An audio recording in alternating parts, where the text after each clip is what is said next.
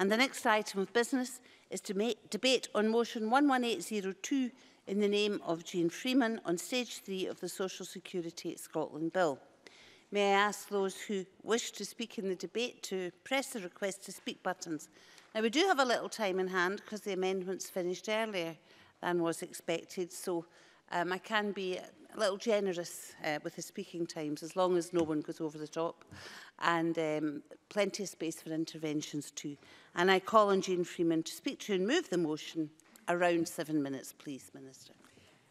Thank you, Presiding Officer. This is a historic day for this Parliament. When we vote on the Social Security Scotland Bill, we will be marking the single biggest transfer of powers since devolution began. It will herald the first social security system in Scotland. But more than that, it means we now have a new public service for the people of Scotland, a principle now enshrined in legislation. And that, I believe, is something we should all be proud of. Presiding Officer, this bill has been an opportunity to set up a new service and to do things differently, to remake the system in a way that better fits with the ambition we have for ourselves as a Parliament and for our country, our shared ambition to live with dignity, fairness and respect. I would like to thank the many Scottish Government officials who have worked tirelessly on this bill and to set up our new agency, Social Security Scotland. In particular, I must thank the Bill team, who have been outstanding in their commitment and their dedication. Let me also express my thanks to the clerks and to the conveners, both conveners of the Social Security Committee, Sandra White, who steered it in its early days, and Claire Adamson through the latter part, particularly through stage 2, and members, of course, of the Social Security Committee. I want to thank them for the spirit in which they have taken part in our collective work on the bill and for rising to the challenge to do things differently and to do them better. I thank them for their amendments, their views and their considered deliberation and engagement with me throughout. I also want to thank the many organisations I have met with and listened to. They have helped to shape this bill enormously, and I am grateful to them for their input at every point.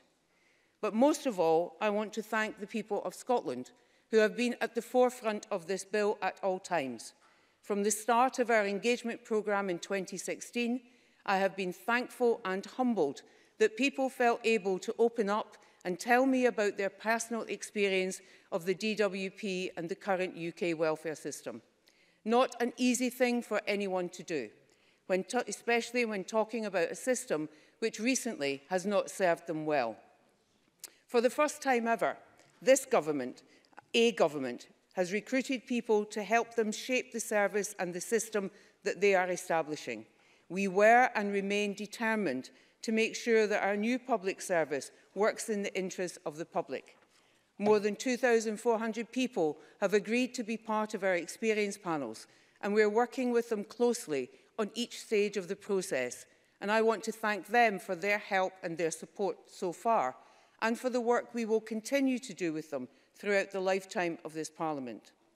Our system will be rights-based, recognising that social security is itself a human right, with a set of founding principles at its heart, and the central requirement that the system should treat everyone with the dignity and the respect they deserve.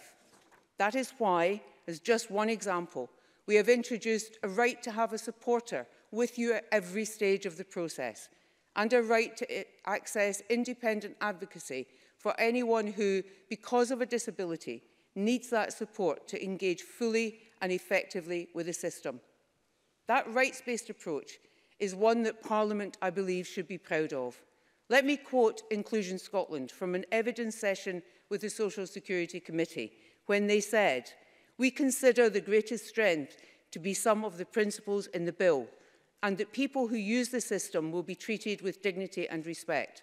Those are important rights that disabled people have sought for many years. The principles that now underpin the bill are an important signal of how social security will be delivered. The greatest quality of the bill is that human rights-based approach." That is why, when it comes to disability benefits, for example, we are committed to making the right decisions from the outset. The onus will be on Social Security Scotland to get the information needed to make decisions. Doing that means we can reduce the need for one-to-one assessments, significantly reduce the anxiety and distress caused by these unnecessary assessments, a move described by Citizens Advice Scotland as the highest priority for the social security system in Scotland. And we will not require anyone to undertake an assessment delivered by the private sector. Improvements such as our new short-term assistance will ensure that the fear of losing benefit payments won't act as a barrier to pursuing your right to challenge the decisions that affect you, a significant improvement on the current system. And if people disagree with our decisions, rather than making things more difficult, we will help them to make an appeal. We will work with you to make sure that the process is as simple and straightforward as possible, but that you remain in control, deciding what you want to do about your situation. Thanks to this bill, we will make sure that all our agency staff communicate with people in an accessible way. An improvement the Royal College of Speech and Language Therapists recognises is the first time inclusive communication has appeared in any legislation anywhere in the United Kingdom. Members have made decisions on some very important and sometimes very difficult issues, and I think that this bill in its final form, which we have arrived at by working together, not just today, but right through the bill process, is the stronger and the better for it. Presiding Officer, I have spoken before about how the devolution of social security represents the greatest single increase in the responsibilities of this Parliament since devolution.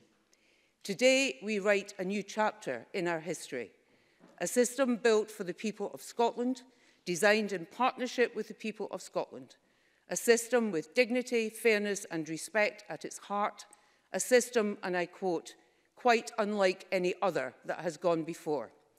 I am proud and I am honoured to move the motion in my name.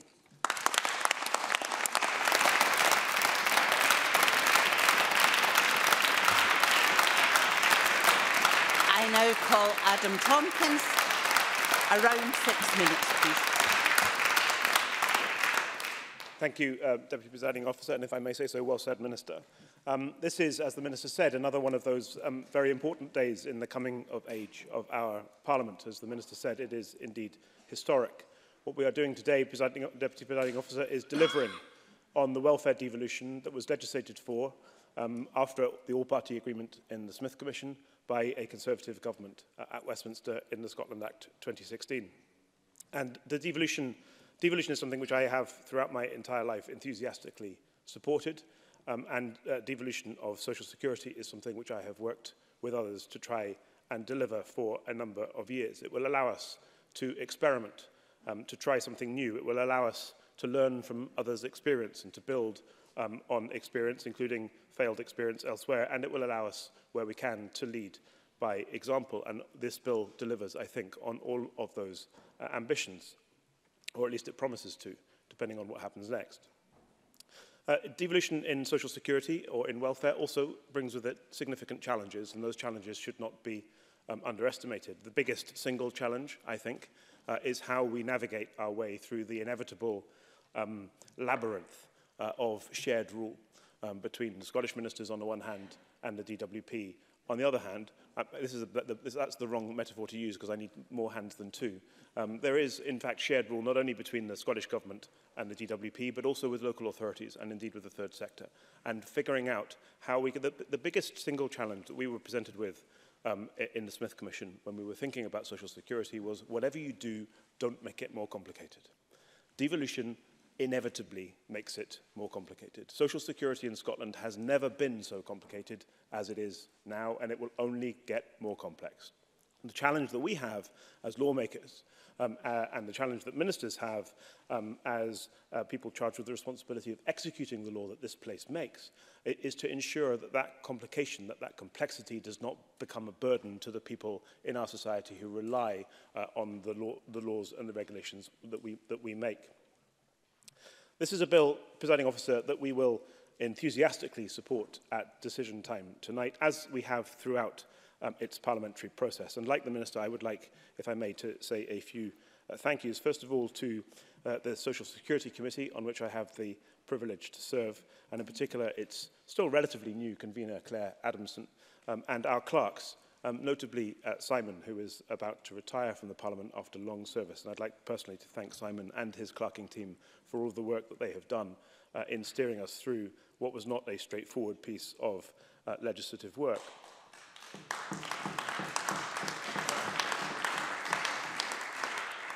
I'd like to thank my Scottish Conservative colleagues in the Social Security and Welfare and Social Justice team, especially my good friend Jeremy Balfour, whose pioneering work, particularly on terminal illness and other aspects of this bill, has been inspirational, if I may say so, Jeremy, and it's a real honour to work alongside you in this field. And I'd also, so long as it isn't going to damage her political career too much, like to thank the Minister, Jeane Freeman, and indeed her officials and Special Advisor Jeanette Campbell for the constructive and mature approach that she and they have taken to the passage of this legislation, and indeed for her generous comments earlier on this evening. The Parliament, I think, Presiding Officer, has worked well through the process of the legislative passage of this bill to improve this bill. I want to give 3 examples of areas where I think the bill is stronger now than it was when it was introduced last year.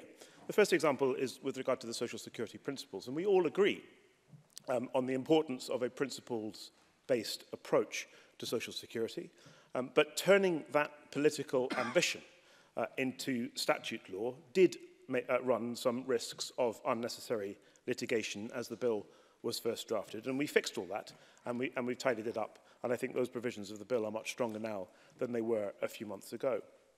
Likewise, I think it's fair to say that we all support the idea of the Social Security Charter, but again, writing that policy into law generated unanticipated complications, which were first identified and then resolved through the process of parliamentary scrutiny, making the bill stronger as a result. More importantly, Presiding Officer, the bill, as introduced, conferred exceptionally broad rule-making and regulation-making powers on ministers, with no provision for external or expert scrutiny, and with only minimal and plainly unsatisfactory provision for effective parliamentary scrutiny.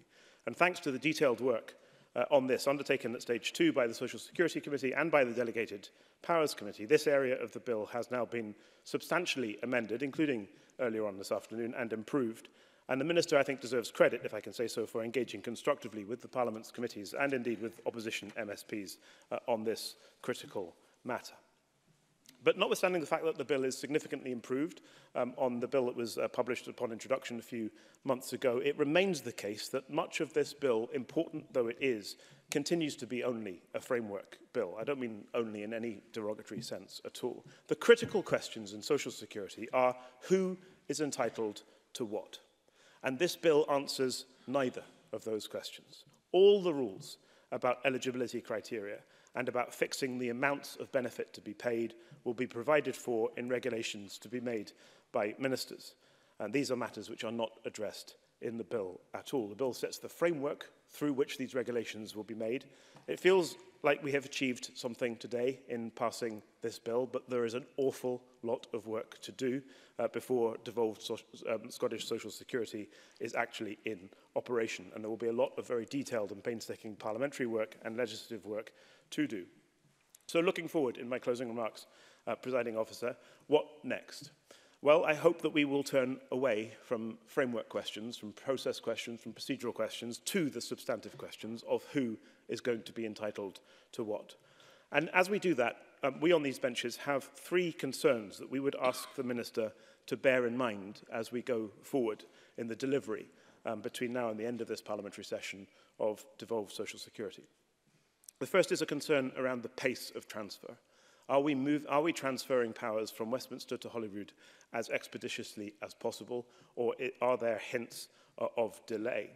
The second concern, which perhaps relates to this, is an ongoing concern, actually a deepening concern that I have about the transparency of the intergovernmental process. We know that there are probably irregular, but nonetheless frequent meetings of the Joint Ministerial Working Group on Welfare. We know that we as members of the Scottish Parliament are entitled to see the agendas of those meetings before they take place and the minutes of those meetings as soon as possible after they take place, and I'm not sure that that always happens. The more transparent ministers can be about the conversations they have at official or ministerial level with colleagues in the DWP and elsewhere in Whitehall, the better able we as MSPs will be able to do our job of helping ministers to deliver these powers as expeditiously as possible. And the third concern going forward, Presiding Officer, is of course cost. And these are concerns which the Auditor General has recently brought to the attention of the Parliament through her recently published report on the implementation of the Scotland Act 2016. I don't want to dwell on those as negatives. I think that they are all challenges which we share right across the political spectrum, whether we are in government or in opposition. There is an awful lot of work to do to deliver devolved social security properly in Scotland, but today marks a very important step along the way. Thank you. I call Mark Griffin, a generous 5 minutes. Thank you, Presiding Officer. I want to thank the parliamentary clerks, my committee colleagues, the Minister, the Minister's officials and the third sector and civic society for getting this important piece of legislation to where it is today. I think it's fair to say that when it was lodged, the bill didn't quite live up to the hype. And if it wasn't for the support from across the third sector, who have the real expertise in social security, we might have been in a very different position. But almost 350 amendments later, a good debate at stages 1, 2 and the amendment stage, at stage 3, I'm proud to say that I think the bill is stronger than it was when it was introduced last summer. At stage 1, I reminded the Chamber that we only get one first go at this. And today I hope the Chamber will consider whether we've got it right for the 1.4 million people who will come to rely on the system. The young mum worried about her child being born into poverty. The disabled person with hundreds of pounds of additional monthly costs. And the pensioner worried about the heating bill. Now, on banning the private sector, protecting against means testing and securing a new right to advocacy on social security, I'm delighted that our Labour colleagues and indeed colleagues from across the Chamber in government and in opposition have led the way. Again, at stage 3, we on these benches have secured a commitment to work towards automatic split payments, protected carers from the benefits freeze, secured the automation of benefits and ensured assessments are conducted by suitably qualified persons. All of these might seem like small changes, but they are hugely significant and should improve the new system. We do still have our differences. We still want to see child benefit topped up, and we'll soon look again at how we truly embed human rights into the system when the First Minister's Advisory Group reports. Together with my colleagues Pauline McNeill and Jackie Bailey, we've tried today to push the government further on offences, redetermination and overpayments, and that's something I think we'll all keep a watching brief on. We again should ask ourselves if this is landmark legislation. I think given the circumstances which led to the devolution of these powers, the referendum, the Vow, Smith and Third Scotland Act, it should be. And though we've put the powers on the statute books, it's for the people who experience the system to decide whether we have put those powers to good use. The Presiding Officer, given recent news stories about delays to the abolition of the bedroom tax, ministers asking for an extra year and the DWP readying itself to step in, it's quite clear that this is very much the beginning of a process full of questions. Last week's change on the definition of terminal illness, while very welcome, as I said in the Stage 3 Amendment debate, should make us a bit uneasy. We appreciate the First Minister's pledge to listen and the Minister's action, and that victory is well deserved for campaigners and those who are terminally ill, but that experience can't be a template for how ministers are going to set up the system. And with swathes of regulation still to come, including intricate policy design of 9 forms of assistance, the government has to be sure they're ready for that challenge ahead. The 2 areas we made early progress on were agreement to use a super affirmative procedure married with a new independent commission. They're both included in our response to the bill ahead of stage 1, and while that scrutiny process may seem burdensome, I think it's clearly vital. Alongside that scrutiny, last week Parliament showed the government that they should be far more transparent in its policy design, its listening, and how it works across the chamber. First sight of the government's initial amendment came on Tuesday evening, a few hours ahead of the final amendment deadline. And for something so fundamental to disability benefits, we'd obviously much rather that key detail be published further in advance, and look to that example going forward. Presiding Officer, the overriding message from stage 3 is that we as a Parliament have much more work to do so that the people of Scotland can be proud of its new social security system.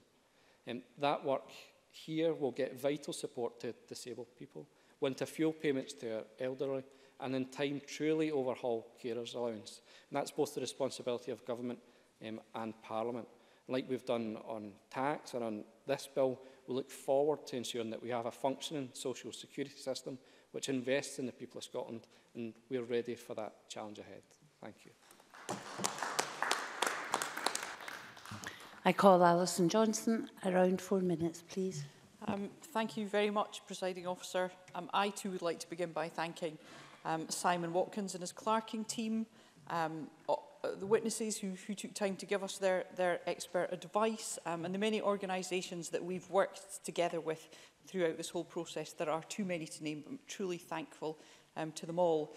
And I think it is fair to say that MSPs from every party on the committee have made the most sincere efforts to strengthen this bill.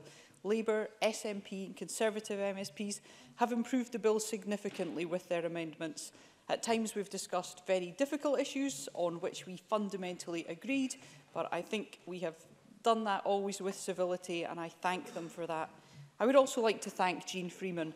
Setting up a new social security system is quite possibly the biggest ever challenge that has faced a Scottish Minister since 1999, and I believe the First Minister chose wisely in selecting Jeane Freeman for that task. She's undertaken it with passion, dedication and, when required, good humour.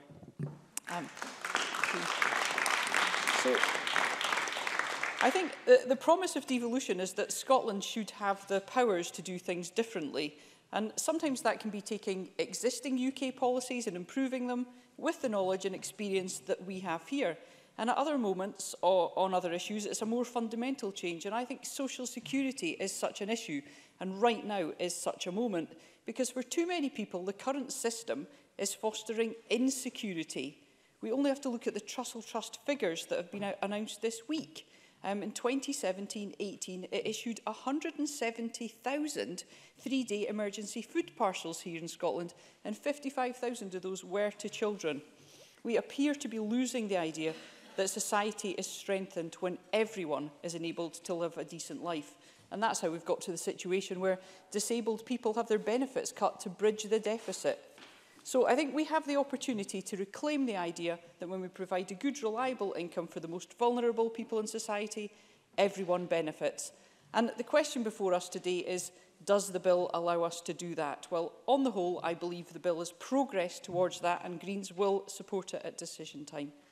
Dignity and respect are absolutely at the heart of the bill. The problem with the current system isn't just that support has been cut, though that is quite bad enough. The culture around the current system is hugely problematic, a culture of suspicion of people who ask for help from the benefits system.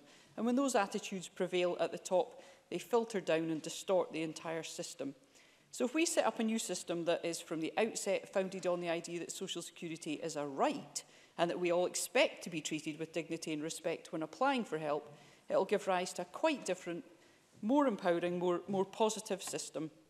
I'm pleased that having begun with no provision on this at all, there's now a statutory mechanism for uprating 4 of the forms of assistance, but I will continue to push for automatic uprating to apply to all benefits. and I'll urge the Government to continue to look at that. And of course, as colleagues have said, in passing the bill today, we've yet to help a single applicant or recipient. So we have got much work yet to do. The new forms of assistance will be established in secondary legislation. For each and every new regulation, we will need to debate, discuss, highlight issues and ask the Government to think again, just as we have for this bill. You know, I think we see progress on some issues. Topping up carers' allowances, a welcome start, but there's a whole range of unfairnesses in the current allowance that Scottish ministers should examine and then eradicate. Disability assistance represents around half of the value of all the payments being devolved. The abolition of DLA and the introduction of PIP have been singularly disastrous. 44% of DLA claimants have either lost their entitlement entirely or have had it significantly reduced. And that rises to over 50% for some mental health conditions. Constituents are being driven to the depths of despair by the current PIP system. And so, quite rightly, expectations for the new disability assistance payments will be very high indeed. This will be a great test of the Scottish Government's resolve. And, Presiding Officer, I'm conscious of time. Too many Scots have been pushed to breaking point, and some, sadly, beyond it, by the current system. Now, this bill, if passed, will set rightly very high expectations of a more humane, a more generous, a more respectful system of providing financial help to those who require it. It's central to the credibility of this Parliament that we meet that challenge, and Greens look forward to playing a role in that in the coming years. Thank you. Alex Cole-Hamilton. Thank you, Presiding Officer. I'd like to start by reminding members of my register of interest that I jointly own a property which we rent out to tenants who receive the direct payment of housing benefit. And can I start by lending my voice to the almost universal acclaim to the work of Jeane Freeman, her ministerial team and her special advisors. I think she has conducted her dealings with me with great tolerance, given that not being represented on the committee, I wasn't always cited on many of the issues that I was often told to lobby her about. She gave me great consideration, she gave freely of her time, and actually sought out my council when developments were moving very quickly, and always sought to include me in that. So I'm very, very grateful for her forbearance in that, and for the consensus that she fostered. I referenced in the debate the agreement reached around the definition of terminal illness, and I think I actually used the hashtag rabbit out of the hat, because I think she squared a circle nobody else fully expected her to do, and I think she did so to great effect. In the stage 1 proceedings of this bill, I lent on the words of a Liberal who helped to preside over the creation of the modern social security system in these islands as we know them. William Beveridge said, in establishing a national minimum, we should leave room and encouragement for each individual to provide more than the minimum for themselves and their family.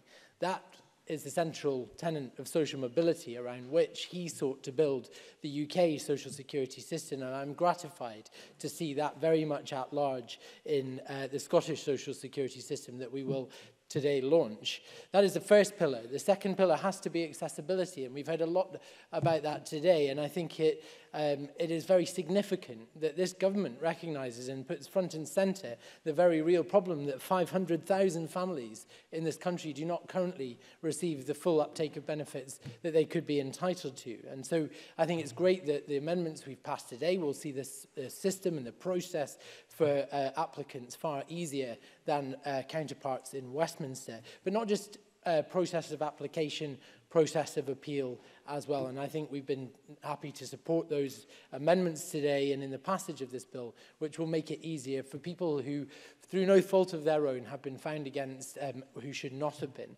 And I think it's also important to reflect the many representations we've all had from organisations who provide and deliver independent advocacy, particularly in the benefits landscape. The benefit landscape can be a terribly confusing place, and one that's often filled with stigma as well. And independent advocates lend that navigation, that communication and articulation for people who might otherwise struggle to speak for themselves. And then for me, and I'm sure for everybody else in this chamber, the final key principle of this system has to be its humanity.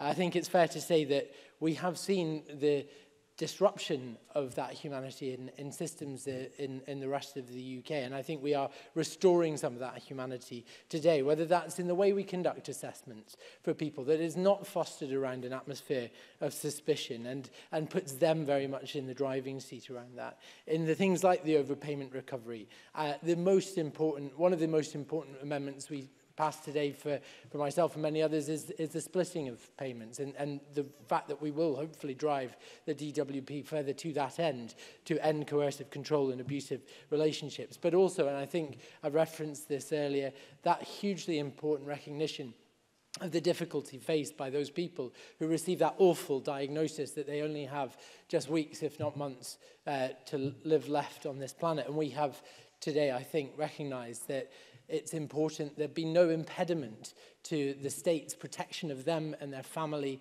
so that they can conduct their affairs and quit this life in the knowledge that they will be supported. It's a fantastic start, and I think it's a really important day for our history as a country and as a devolved nation. I want to remind the Minister that I'll be working closely with her and I won't accept the excuse that we shouldn't just clean up Westminster's messes, that there are things that we have the power now to do in terms of introducing new benefits, particularly around the erosion of benefits to young widows and the WASPy women. But today is a day for consensus. So let me finish on the note that I started with and thank the Minister, her team, and indeed the committee, which I wish I sometimes was a member of. But I commend this bill to the Parliament and assure them of the Liberal Democrat support for it tonight. Thank you.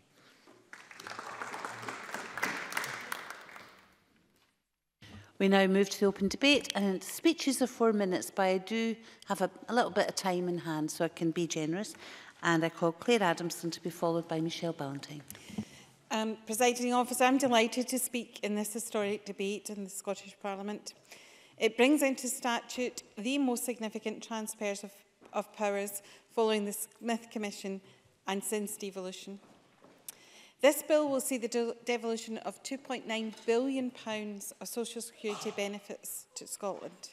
It transfers 11 benefits and will impact 1.4 million of our citizens in Scotland. I'm not speaking today as convener of the Social Security Committee, but I also would like to thank those who between June and October last year took the time to share their experience and views with the committee. We received 119 written submissions from individuals, charities, councils, universities, advice services, volunteering networks and professional bodies. I too would like to thank the clerking team for the Social Security Committee and particularly Simon Watkins, not only for his help in the stewardship of this bill, but for his service to this Parliament since 1999. And of course, I would like to thank my colleagues on the committee for their diligence, their engagement, which has been well rehearsed by other members this afternoon. I'd like to talk about the aspects of the bill that underline the ethos and approach that will underpin the Scottish social security system, an approach which is markedly different from what we have at the moment, and one evidenced by the Scottish Social Security Charter. For the first time, we have a rights-based approach, and continuing Scotland's long-standing tradition of support of human rights, we have enshrined this in the principles of the new system and in this legislation. And the Charter within the bill strengthens our guarantee of going beyond warm words, but creating a binding contract between the government and its citizens who will be supported by the Scottish social security system. And as the Minister said in the deliberations this afternoon, increases the accountability of this Parliament to its citizens. Earlier, Mr Balfour said that the committee and the Minister had been on a journey in one particular area. I would say the whole thing has been a journey for us on the Social Security Committee and those involved in the bill. We've had obstacles on the way, sometimes molehills, sometimes mountains.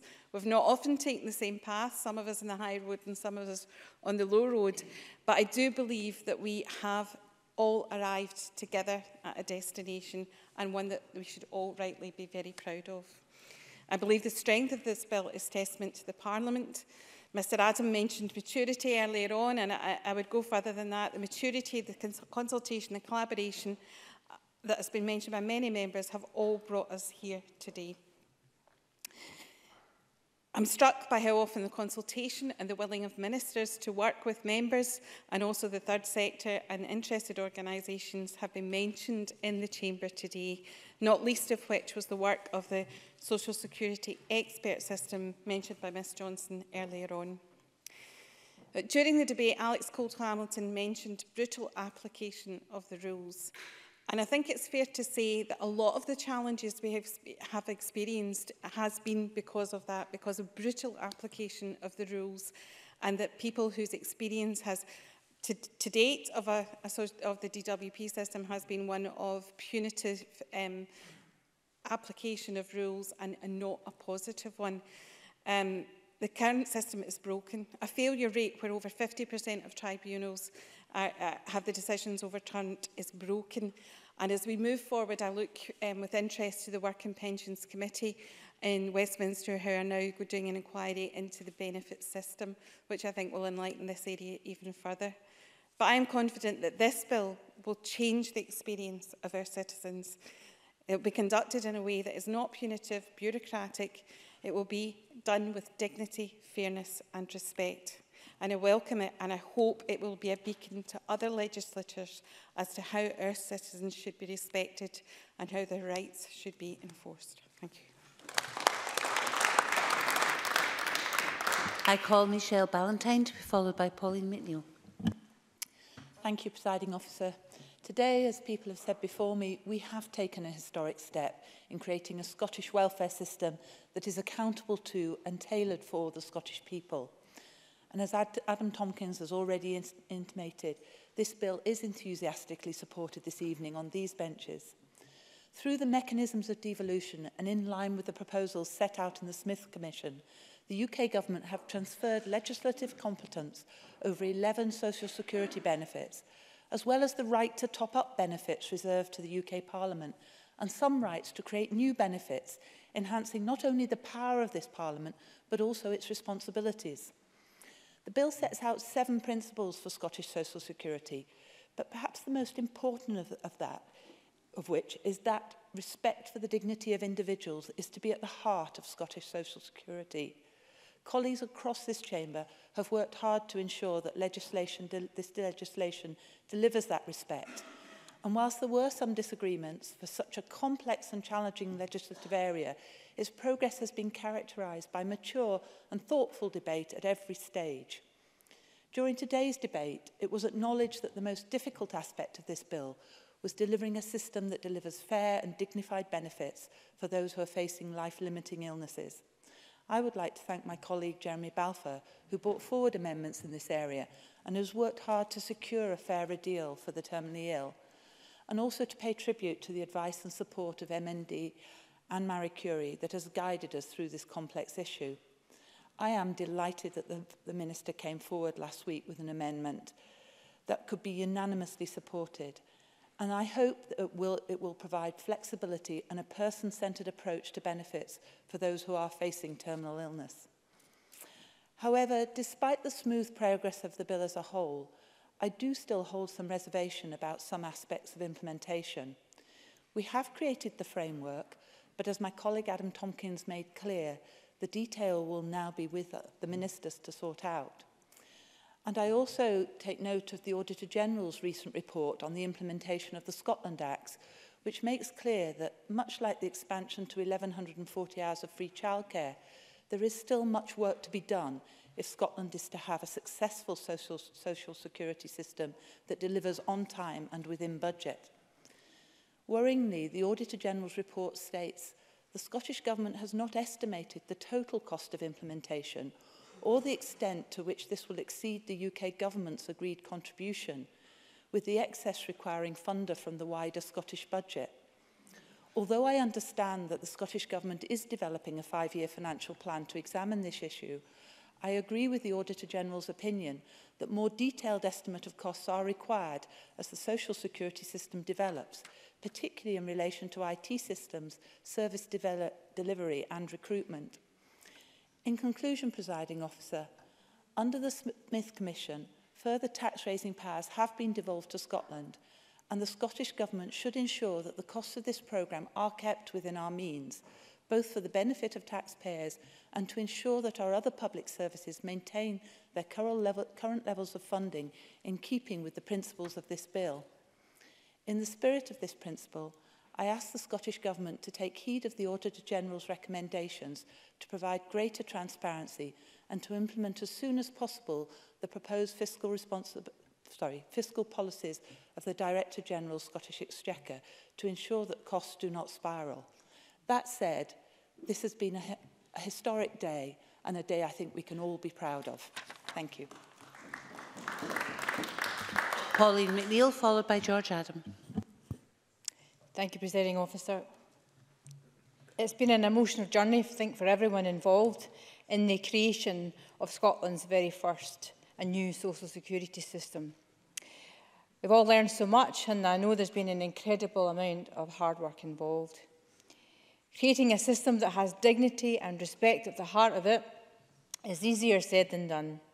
But that's what we all want to achieve. And after months of hard work, scrutiny, the stages of the bill, we are certainly a lot closer than we were. I would also like to put on record my thanks to the clerks, all of the witnesses, third sector organisations, the legal team, who have to say been absolutely brilliant. When you phone them and say, I'd like to do this, an amendment appears by magic, and I know there's an awful lot of hard work behind that. I'd like to also put on record my thanks to Jeanette Campbell, Chris Borland, and all the other officials who I know have been up, I think, in the very small hours of many mornings. I'm guessing that Jeanette probably hasn't slept very much in the last few days at all by the amount of emails that I have had, and I know that she's emailing everyone. But also, like others have said, I'd also like to put on record my thanks to Jeane Freeman for the way that she's worked with us all in this bill. I think she should be personally proud of getting to this stage, and I was very pleased to work with Jeane Freeman on this issue of uptake and the automation of benefits, because I know she shares my view on this. And also I hope we will return to some of the outstanding issues in relation to the tribunal system itself. But it's also worth thanking all those in the Smith Commission and round about that who argue for more powers to be devolved to this Parliament. I think they've done society a great service in doing that. I think it was Alison Johnson that said that this Act probably is the most important statute that we have done this session. We didn't get everything that we would have liked, but there's a lot that I do like. Daniel Blake, a very powerful movie account of one man's experience of trying to claim benefits after years of working hard for a living, brought many people to tears, but unfortunately that experience is a real one. So it's clear that we had a system that needed overhauled and a more humane and responsive system. We're very fortunate in many ways that we've had the opportunity to design a new system for Scotland, and its opening cannot come soon enough. The process has been very much a living one, as I've said. Every day there's something new in your inbox from Jeanette or from the Minister. I have to say it's been a bit of a nightmare trying to search for anything, because all we get is hundreds and hundreds of headings on social security. But a fact is that we have a rights-based, human rights approach to social security, and I do think that is in tune with the devolved settlement for the people that we seek to help and empower. For the poorest, the most vulnerable and the most in need. People who have lived a full and active life, who for one reason or another find themselves jobless in a period of economic uncertainty, or they are disabled by an illness or accident. If I learned anything from this process, is that any one of us and wider society could fall upon this misfortune. So acquiring help and assistance for our social security system is vital. So much progress has been made in so many areas, but payments, terminal illness and advocacy. And I'm particularly pleased to have contributed to the section of the bill ensuring the uptake of benefits, placing a duty on ministers to assist those who apply for benefits to get their entitlement to other benefits without having to complete another form. In conclusion, Presiding Officer, it is accepted, it was Adam Tompkins that made the point, that it's only a framework for the details still to come down the line by the form of regulation. The Social Security Committee, I believe, has to establish a high standard of scrutiny in the years ahead because of that. It will be a test of the parliamentary system. It will be a test to individual politicians as to whether we are up for the job and for the powers that we have been given. The super affirmative procedure is welcome, but it needs close attention to make sure that it actually works. And the committee must show that it can take charge of the detail and continue to work with ministers and the new Social Security Commission. There's a lot that can be done to tackle poverty by the Social Security Agency. I think it's worth a special mention. We have so much more to do, but I've been privileged to be part of this process, Presiding Officer, and I want to thank all those who have been involved in getting there. Thank you. Now moving to the last of the open debate contributions, but it is an important occasion, so if anyone would like to contribute for a minute or two, please just press your request to speak button while Mr Adam is making his contribution.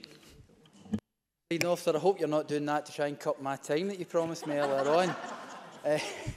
Thank you, Presiding Officer. Firstly, can I add my thanks to Jeane Freeman and the Minister Jeane Freeman and her team, because they've been absolutely excellent through this whole process.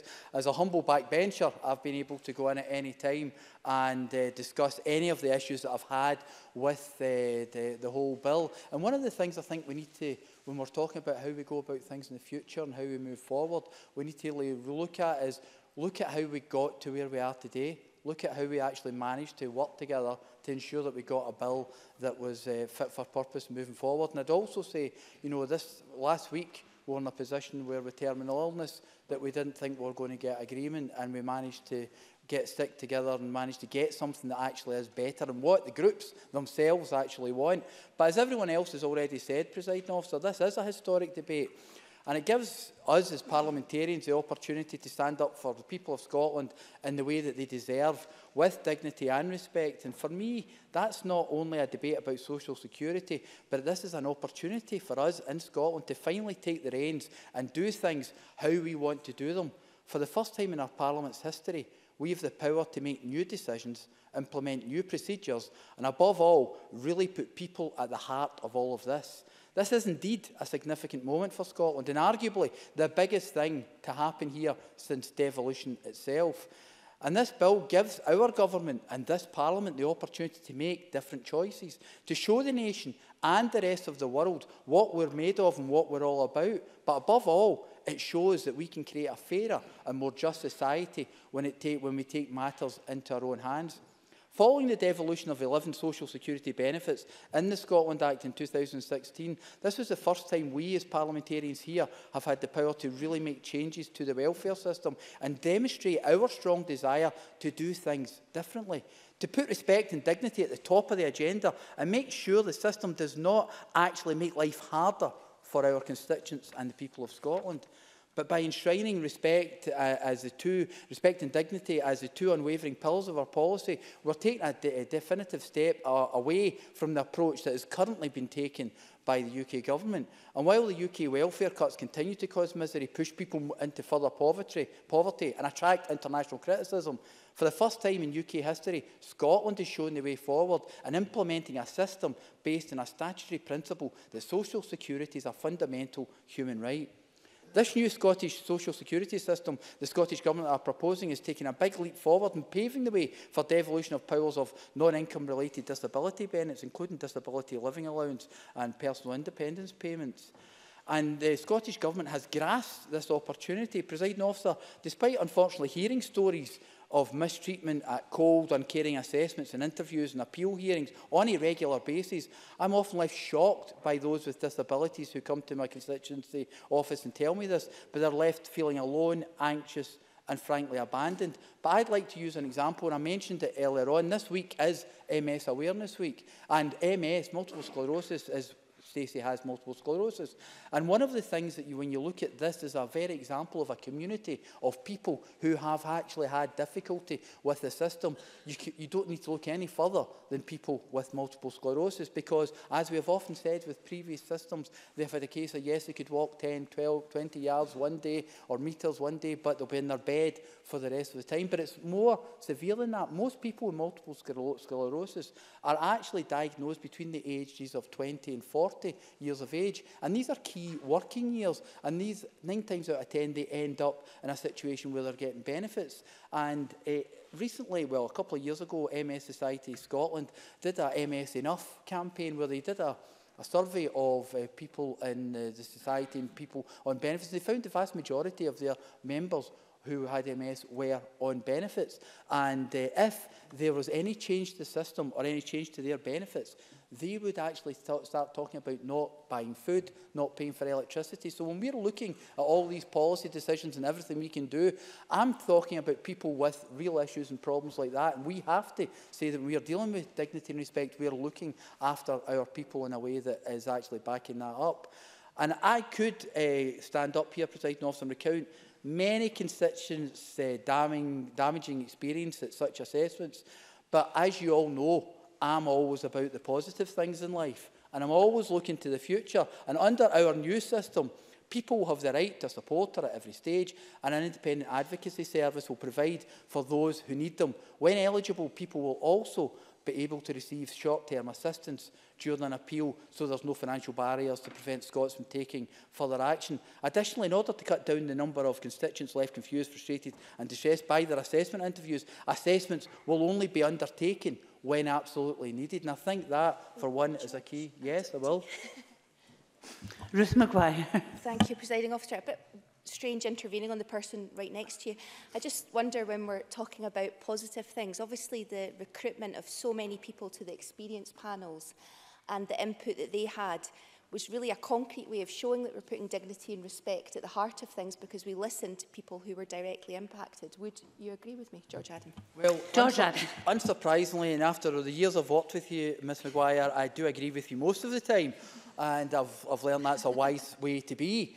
But the whole point is, Ruth Maguire is correct. You know, that has been the reason, that's been the foundation of this whole process. And yes, has it been difficult for the Minister and her team? Probably it has been. But at the end of the day, I think it shows in what we've actually ended up with here now at the moment. So in closing, Presiding Officer, I would actually say that this bill tells us that this Scottish Government want to hear from people. They want to hear from them. They want to hear their story. They want to do all they can to make the types of processes when they're going through social security at these very difficult times easier.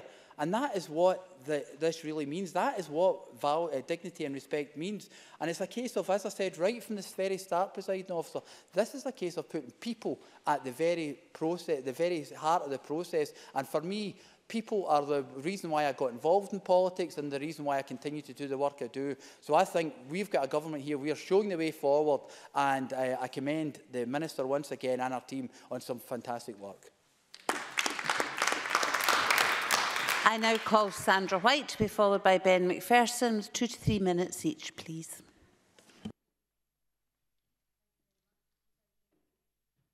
Do you have your card in? Oh, you do now, Ms White. Thank you very much, Presiding Officer. I'm delighted to be able to get 2 minutes or whatever at this, I think, historic moment. It's one of the finest moments this Parliament, I believe, has ever had.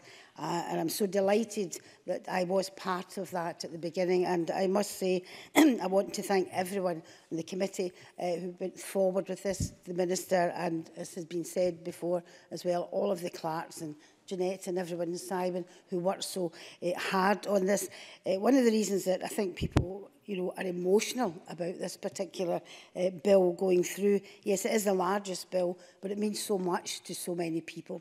Having been out and about, as everyone here has, in constituency office as well, dealing with people who have went round and round endless assessments, knowing that their illness is never going to go away. For me, one of the proudest things we've done is, well, 2 of the proudest things in this bill is no private contractors to look at that, because it was an absolute horrendous system. I think we should be very proud of that, and the endless assessments, which people are so worried and were so worried about. Basically, if you turned up and you looked well dressed, they were telling you felt fine. And the fact that we're looking at mental health as well in that field, I think it's something that we should be absolutely proud of. And once again, I think there's something that this Parliament, whilst the difficulties at the beginning, and I think we all admit that, I think they all worked very, very hard, all parties, to bring this forward. And I'm immensely proud that, as an MSP in this Parliament, that we managed to pass this fantastic legislation. Thank you very much, Presiding Officer. Before we move to the closing speeches, Ben Macpherson. Thank you very much, Presiding Officer. I'm very grateful for the chance to add to this debate. Like others, I feel a great deal of pride today, a great deal of pride to have been a member of the Social Security Committee, to have worked with the clerks who've helped us so much, to have worked with the Bill team, to have worked with members across the different parties, and most of all to have worked with Jeane Freeman as the Minister, and her stewardship through this process has been absolutely remarkable and outstanding. I'd also like to thank all the third sector organisations who've been involved, both those in my constituency and those who make a national impact. I'm proud because I know that this bill will enable this Parliament to make an even bigger difference. It will enable us to increase the carers allowance. That will make a difference. It will enable us to introduce a young carer grant. That will make a difference. It will enable us to create a best start scheme for many children and families. That will make a difference. It will provide the right to advocacy when required. That will make a difference. It will fast-track payments for sufferers of terminal illness. That will make a difference. It will ban private sector medical assessments. That will make a difference. It will promote the take-up of benefits. That will make a difference. It will uprate carers assistance, disability assistance, employment injury assistance and funeral assistance. And, most of all, and crucially, in terms of the ethos of this new system, it will deliver social security as a human right based on the principles of dignity and respect. That's all something to be very proud of. All of this process is to be very proud of. And I think it demonstrates that when this Parliament is given more powers and works together, whether it's yellow, blue, red, green, gold, or whatever, when we work together for positive change, we do make a substantial difference. And by creating this public service for Scotland, we will take Scotland forward in a very remarkable and important way.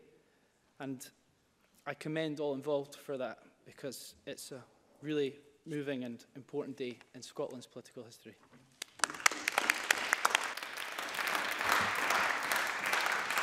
We now move to the closing speeches, and I call Mark Griffin. You can have up to 6 minutes, please, Mr. Griffin. Thank you, Presiding Officer. As well as my thanks from my opening speech, I would also like to put on record my thanks to the British Sign Language interpreters who are at the back of the chamber and have been interpreting all day. I think while we've shared the burden of speaking across the whole chamber, there's far fewer interpreting, and I can only imagine how tired they're feeling. But it's a fantastic advert in light of some of the changes that we've seen around the accessibility changes that, again, Parliament has shown in the best, most accessible light. So thank you very much to the interpreters today. In my opening speech, I welcomed the work that we have done, and while I raised some concerns, I did it with the 1.4 million people who will use the system in mind. After all, at decision time, Scots law will confirm that social security is an investment in the people of Scotland. And while it has been a long day for some of us, it's a far bigger day for the people of Scotland. And when you look at some of the protections now included in the bill, it's clear that we've set a path to a better social security system. The ban on the private sector delivering assessments, a new right to independent advocacy for disabled people applying for their disability assistance, and protections against means testing of winter fuel payments move us beyond what exists under the UK system. Two of the areas I'm particularly proud of are the improvements that we have agreed today on split payments and uprating the carers supplement in 2019. And I'm delighted that the Parliament accepted those arguments and discussions that have been ongoing for months about placing a policy commitment for automatic split payments in the bill. The single payment of universal credit is undermining women's safety and reducing their financial autonomy. Plainly, the EHRC say universal credit has caused a drastic shift in income from women to men and fundamentally is perpetuating gender inequality.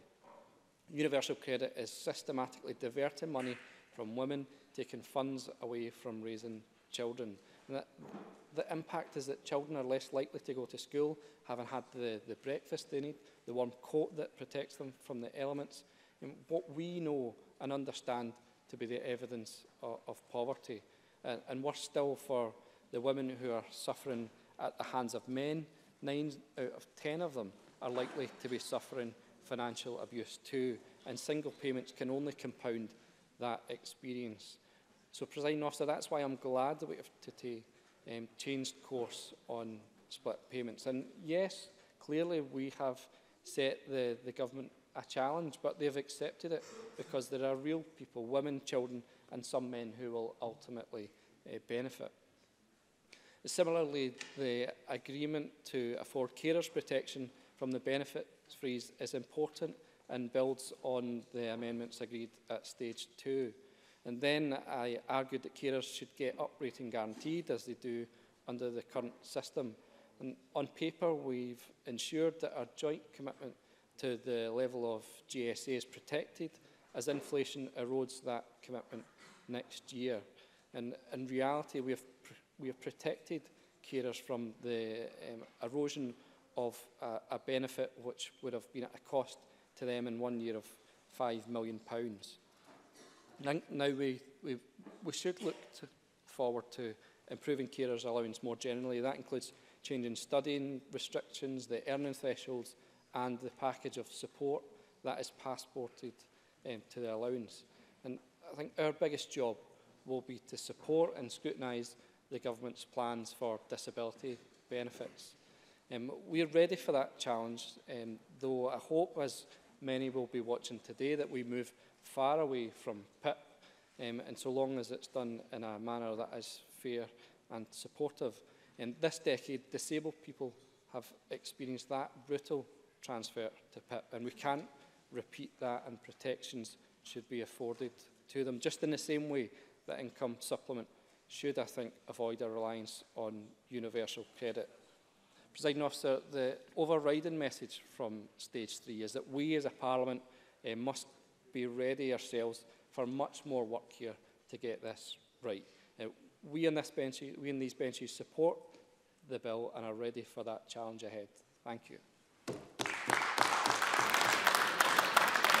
I call Jeremy Bell for around 5 minutes, please, Mr Bell. Thank you, Deputy Presiding Officer. Can I start, as others have started, by thanking the many people who have helped us get to where we are today, to the clerks of the committee, to the legislative team, to SPICE, to my own staff within the Conservative group that have helped us all in helping us get to, I think, a bill that we can be proud of and a bill that will take things forward. Can I also thank the Minister for all the work that she and her team behind the scenes have put in. She has been open to suggestions, to meetings, to telephone conversations, and even to sending emails in the early hours of the morning. And for all those things, I think we can be grateful for as a Parliament. And as I think someone else said, the First Minister made a very good choice in appointing you to put this through this legislation. Can I also thank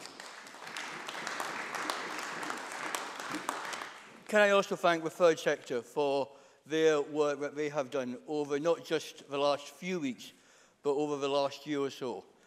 Both here locally, charities coming to talk to me, but also the national charities as well. We have not always agreed, and that has become clear today, but what they have done is given us the information, they've given us the questions to ask, and I think they too can be proud of what they have achieved collectively in bringing through this bill. I think there are some things within this bill, and hopefully that will become an act soon, that we can be proud of.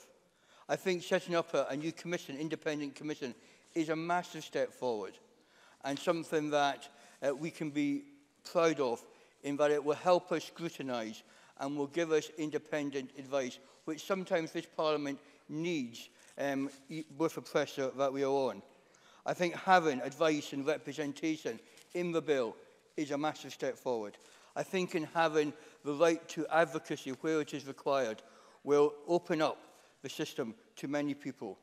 And I do think we can all generally be proud of what we have done around terminal illness, a horrible diagnosis, but hopefully when the new guidance comes out, we'll give people the help that they need at that most difficult time. But can I move on? Because, as I said earlier this afternoon, this is just the start or halfway through the journey. Can I ask the Minister, is she still committed to making sure that all these benefits will be up and running before the next election? If she is, and if the government is, will they give us some kind of outline as to when the different regulations for the different benefits will come out and what stages they will happen? I generally am an optimist in life, and I think the Minister must be an optimist as well, because she has raised a very high barrier in regard to delivery of what we are going to do. There are going to be challenges around culture, around delivery, around what is going to happen. And I just think we have to be careful in the language that we use, that we do not overpromise. Now, I don't want to be pessimistic here, and I think we can have a system that can be different and can be good and can help over 1 million people in Scotland. But I think sometimes all of us just have to be careful what we promise and how we're going to promise it. Regulations are going to be the key. I can come back to my hobby horse, much to Alison Johnson's annoyance of how far can you walk before you will get a benefit. These are going to be the key questions. Can I be the first one, Minister, to lobby you on behalf of those with epilepsy, who I think do face real struggles under the present PIP regulations, and we need to look at how we can help people with that condition. But I think ultimately Polly McNeill is right in what she said. My assistant confessed to me last week that she went to bed dreaming of super affirmative legislation. That cannot be a good place to be. But I think there is now a responsibility, not just on Scottish Government, not just on the Social Security Committee, but on all MSPs, to make sure that the scrutiny around these regulations that will come forward are fit for purpose, that will help our constituents, as George Adams has spoken about.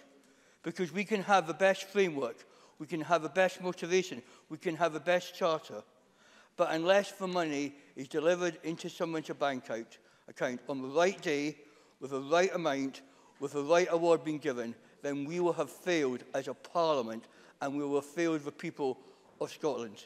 So let us be glad today, let us congratulate ourselves, let us even have the weekend off. But on Monday morning, let's get down to regulations and let's ensure that we get them right, and then we can be proud of what we deliver in the future. Thank you. I call Jeane Freeman to conclude the debate. Can you take us up to around 7:10, please, Ms Freeman? Thank you, Presiding Officer. In closing, can I say that I think we've had a debate that is fitting for what is an important moment in the history of this Parliament, fitting in its tone, in its content, and even in its last-minute lobbying, Mr Balfour. And I can assure you, let me take this opportunity to assure you that when we look at those regulations, the particular issue you are raising, which affects those with epilepsy, we will take account of that and we will look at all of those matters. I am also very grateful, Presiding Officer, for all the very kind comments that have been made about me. But can I just be clear? I'm very grateful for those. But behind every minister, of course, is a most excellent team. And I have precisely that team across the Social Security Directorate, in my private office, and of course with a very special advisor, and I am very grateful to all of them. The Social Security Bill, the Social Security Scotland Bill, was introduced last June following a detailed consultation and engagement process. Today marks the end of that parliamentary progression. In the 309 days since, the bill has been significantly improved and made stronger through discussion, debate and engagement with stakeholders, with experts across the country and with MSPs from all parties and on the Parliament's Security Committee. But Mr Tompkins is right, as others have said. There is indeed much more work for us to do. Today is a special moment, of course it is, but we now have to go on and fill in the detail that makes up the flesh, if you like, around that framework. And the assurance I give to Mr Tompkins and to other colleagues in this Parliament is that we will approach that in exactly the way we have approached all of this until now, looking for consensus, looking for ideas, working in collaboration, but above all, putting the people of Scotland first. For some, this may feel like the end of the process, but it's the start of what matters for the people of Scotland. The delivery of 11 benefits affecting, as Claire Adamson said, 1.4 million. Benefits that will be devolved and benefits that can be transformed. We will start later this year by investing over £30 million with a 13% increase through our Carers Allowance Supplement to take it to the same level as Job Seekers Allowance and benefiting over 70,000 carers. Then, only a few months later, in 2019, we will introduce the new Young Carer Grant, a £300 annual payment for young adults with significant caring responsibilities who do not qualify currently for carers allowance because, perhaps, they are in full-time education. And in 2019, we will start delivery of the Best Start grant, delivered to low-income parents across Scotland. This is a significant investment in children and families and a major improvement on the current UK provision. A one-off grant of £600 of the birth of the first child in a low-income family and 2 further payments of £250 in the early years of a child's life. And we don't do caps on our future generations, so we will reintroduce the grant of £300 plus 2 payments of £250 for the second and all subsequent children. And finally, and I'm still in 2019, we will also see the first Scottish funeral expense assistance delivered to people, helping them cope with the additional expense at time of upset and distress on the death of a loved one. We have widened the eligibility so more people who need this support can get it. We will speed up and simplify the process so people know quickly what support they will get. And from the amendment passed this afternoon, we will upgrade that benefit in line with inflation. And we have already begun recruiting the first staff to deliver those benefits, and the first of our locally based staff bringing support, advice and that human face to people in their own area so they can get what they need and are entitled to more easily. When fully operational, our new agency, Social Security Scotland, will have created 1,900 jobs across Dundee, Glasgow and local communities across Scotland, a significant investment to the benefit of all of the country. So whilst the legislation is agreed, the work will continue. We will continue to learn about the ambitions people have for our new social security system in Scotland, the way they want to see it set up and to deliver. And as one of our experienced panel members, we will deliver a service that's not just a bit better, but one that is great. There is no shortage of people that we can learn from. We will continue to learn from stakeholders and the many communities with an interest in the bill, working in collaboration with them, finding out more about what works best for them, and welcoming scrutiny and challenge. We will learn from the Independent Scottish Commission on Social Security, which will be established through this bill. Ministers and members of parliamentary bodies, including, of course, the Social Security Committee, will have the benefit of expert advice from the new Commission when they come to consider future proposals for social security in Scotland. And as the recent report from Audit Scotland highlighted, we have been learning lessons from previous public sector programmes by delivering in phases and involving users in designing policies, processes and IT systems, following their advice and best practice to deliver a programme of implementation in a carefully planned and incremental way. I have taken careful note of the concerns that Mr Tompkins raised, Mr Griffin has mentioned, Mr Balfour raised in his last contribution. Now is not the time to be dealing in detail with those concerns, but let me say again, as I have said publicly, we are on track to deliver as we have promised in the lifetime of this Parliament. What I need and what I would welcome from members across this chamber, particularly members who have colleagues in Westminster, is to help me ensure that the DWP is also on track to match the pace that we are operating to. In closing, Presiding Officer, let me also thank our BSL interpreters, as Mr Griffin did. And let me especially thank all of those who have given up their time to be with us today in the gallery or watching at home. I'm very grateful for their support, for their experience and their ideas. Everything we do in this Parliament as legislators and as parliamentarians is important. But today I think we've achieved something that is not only important, it is also a bit special. Special in its content, special in how we have worked together here and across the country, and special in its import for the people across Scotland we are here to represent.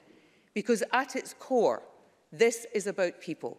This is about how this Parliament and this government respects the citizens of Scotland and acts to demonstrate that respect in all that we do. Legislation to deliver a rights-based social security system for Scotland with dignity, fairness and respect at its heart. A new public service we can be proud of, one that will meet the needs and the ambitions of the people of Scotland, and one that we will now go on to make a reality. Thank you.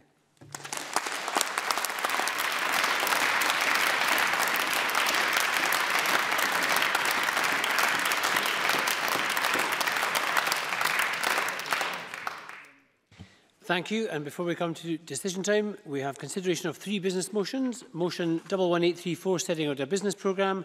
Motions 11835 and 11836 on timetables for two bills. If anyone wishes to speak against them, press their button now. And I call on Joe Fitzpatrick to move the above three motions. Move together. Thank you very much.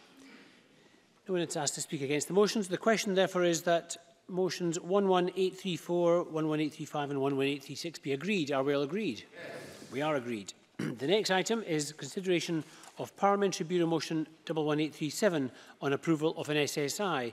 And again, could I ask Joe Fitzpatrick on behalf of the Bureau to move the motion? Moved. Thank you very much. Now, as we turn to decision time and we're voting on a bill, we'll go straight to a division. And the question is that motion 11802 in the name of Jeane Freeman on stage 3 of the Social Security Scotland Bill be agreed. Members should cast their votes now.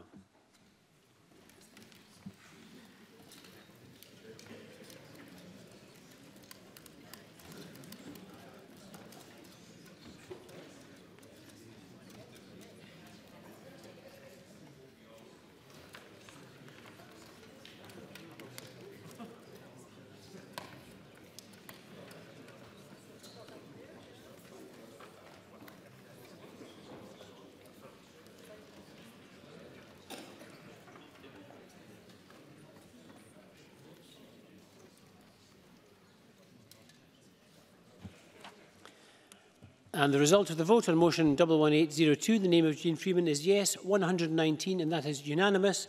And the motion is therefore agreed. The Social Security Scotland Bill is passed.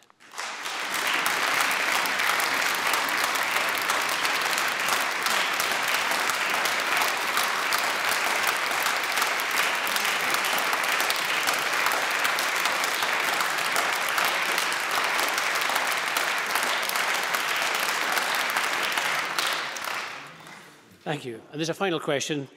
That motion 11837 in the name of Joe Fitzpatrick on behalf of the Parliamentary Bureau on approval of an SSI be agreed. Are we all agreed? Yes. We are agreed, and that concludes decision time. I close this meeting.